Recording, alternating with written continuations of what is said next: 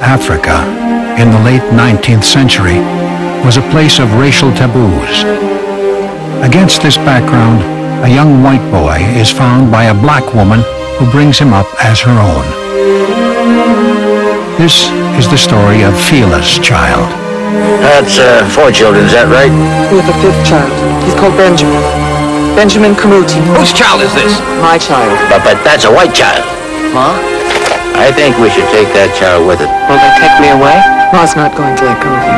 The new magistrate has been appointed. He wants to see the child. If you hadn't have said anything, this whole thing would never have happened. The child is white. He doesn't go to church. He lives like a heathen. I'm afraid, Ma. You don't have to be afraid. She's lying. You're white. And you must learn to behave like a white man's child. Now, don't you go meddling. It'll get worse for you. For Benjamin Kamuti, He was lent to you. But now he's back with his own. I'll knock all that damn coloredness out of you. it's a time to accept life as Lucas Van Ruin in a new environment. But it's also a time for new friendships to grow. And for him to accept the harsh realities of his new life. I just want to say, Lord, that I forgive the Van Ruins all their sins.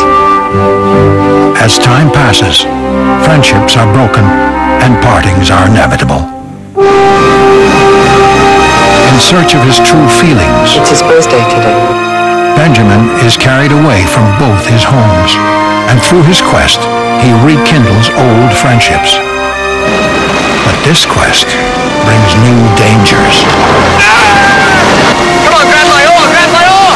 You can't fight your own blood. I'm not struggling against anything. I'm only asking. I want an answer. I have never understood you. I didn't either. I fell in love with my sister.